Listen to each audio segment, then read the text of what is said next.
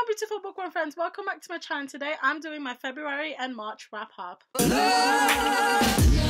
So I've been away for a while, and that's because it's been really busy with the work, and I decided that for March I wasn't going to film anything because I was not organized in March. I was trying to organize myself, but I decided, you know what, we'll start in April, so then everything's sorted. Now hopefully, now that I've managed to think through, you know, future videos that I'm going to make, that I'm more organized and there should be videos coming out on Mondays and Fridays, hopefully.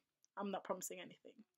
In the month of February I read 2 books, and in March I also read 2 books. I haven't been that productive when it comes to reading, and that's because my timetable has changed. I don't read during the day anymore. Well, I do, but not as much as I did before, and in the evening I don't read that much either because I'm just too tired. I fall asleep.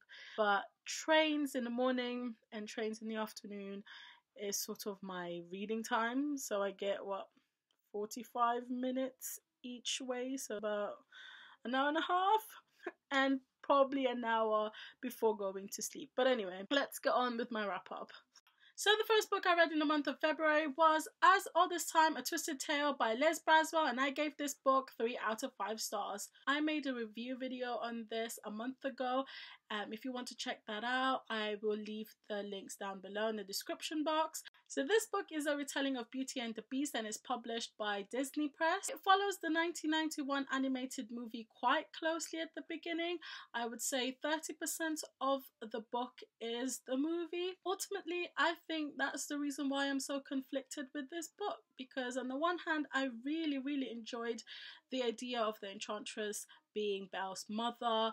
I loved the addition of the magical people, that history, the Enchantress's relationship with Maurice, the way Maurice is portrayed in this book. It was just so great. I felt that the book has opened up Beauty and the Beast's world widely, and that's quite exciting for me. But because the book followed the movie quite closely, I was expecting that it would end the way the movie did, but it didn't. The thing that captivated me in the movie was the breaking of the curse, the beast transforming into the prince, and you know, that was the magic for me, and that got a bit ruined by this book because that didn't happen. Essentially, the book is a retelling of Beauty and the Beast, but it doesn't focus on the relationship between Beauty and the Beast. It focuses on the relationship between non-magical and magical people, the Enchantress as well, and Maurice's life with the Enchantress and so on. So in a way, I understand the ending now, and in some ways I do feel that the ending of this book is not as bad as I thought it was. But at the same time, I can't really change my mind about the fact that, you know, it shouldn't have followed the movie.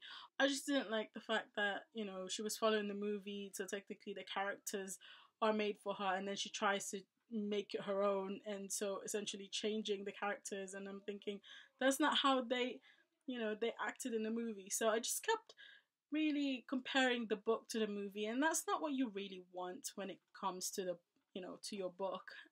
It would have been a lovely book if it got rid of the movie aspect of it. So yeah. The second book I read in the month of February was The Help by Kathryn Stockett. Oh, the glare, I'm so sorry. I gave this book 4 out of 5 stars. I really enjoyed reading it. I watched the movie a few years ago, and reading this it was just much better. You know what they say, books are much better than movies. Well, it applies to this because the book is brilliant. I love this book because in some ways it gave women a voice, particularly black women. When we watch movies, for instance civil rights movies, it's always men that stars, so for instance Selma, and for me that was quite refreshing, even though this book is technically fiction, but it's based on everyday life, how they were treated and how they can't really do anything about it. In the case of Minnie, for instance, you know, I mean, she is sassy, but she had a fair share of bad treatments from her employers, and then when she gets back home, you know, she gets beaten up by her husband and she has to look after her kids. So as I said, it's the struggle of being a woman, but at the same time struggling of being a black woman. And in the month of March, I first read Of Beast and Beauty by Stacey J, and I gave this book 3.5 out of 5 stars. And it is a retelling of Beauty and the Beast. I was trying to read as much retelling as I could before I watched the movie, and I did watch the movie and I loved it. I might do a review on that. I really enjoyed the author's writing. It was just really, really beautiful. That's the thing that really made me read on. It wasn't necessarily a Beauty and the Beast retelling. It resembles Romeo and Juliet because, you know, they're star-crossed lovers.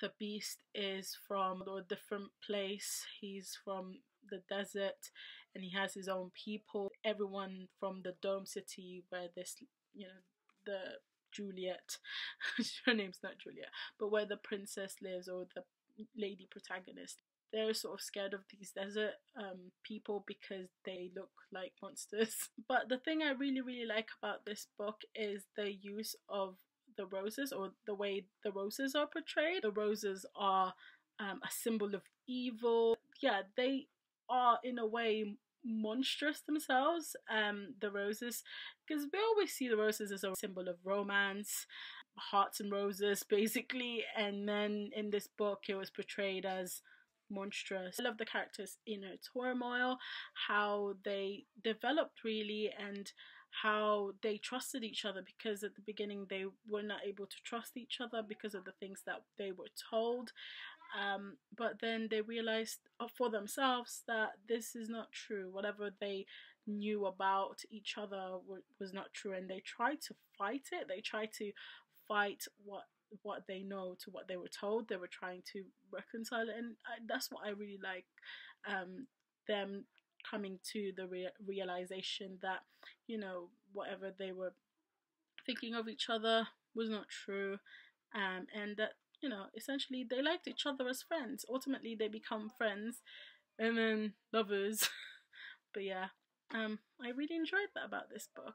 Lastly, I read Born a Crime by Trevor Noah, and I give this book 5 out of 5 stars. This book was amazing. I enjoyed it so much. This is an autobiography by Trevor Noah. If you guys don't know who Trevor Noah is, he is the host of The Daily Show. I love that show.